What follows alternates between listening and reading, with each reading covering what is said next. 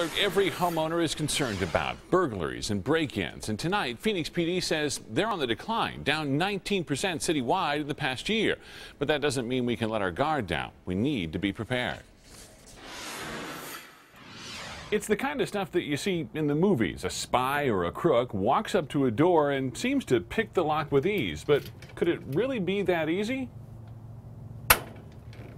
Turns out it is, and the experts say most Valley homes are vulnerable. Tonight, how it works and what you can do to protect yourself. It's a nice Mesa neighborhood. We won't say exactly where, just somewhere in zip code 85204. We pick a house at random, and homeowner Joe Hatch agrees to let us try to unlock his front door without using the house key. In less than a minute, I walked right in. That's pretty creepy. Wow. So how did we do it? We just Googled it. Online, we found every type of lock-picking tool, including the cheapest and scariest tool, bump keys. With the help of a half-dozen YouTube videos, every tool I tried worked. In the case of one inexpensive lock, in as little as 6 seconds. And even on my own home. Anybody with, a few dollars and internet connection can learn how to get into almost any lock out there. But there are simple solutions. The easiest protection?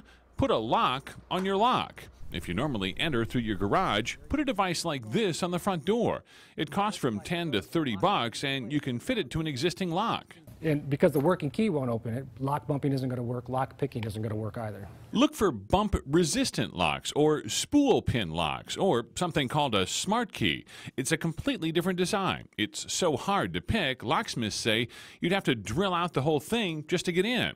It may cost a little more, but experts say it's worth the peace of mind. And by the way, after what we found, I changed the locks on my own house to a much higher security model. It was just way too easy to get in, and my locks were relatively new. And in fact, the locks we were able to pick for this story, the ones we were able to bypass, all purchased only recently at some big box hardware stores. Yeah, it's scary. I know you talked to police about this. What did they say? Well, cops say generally most burglaries they investigate involve somebody forcing their way in, breaking a window or something like that. But I want to show you a picture that the locksmith that we interviewed sent us just last week here.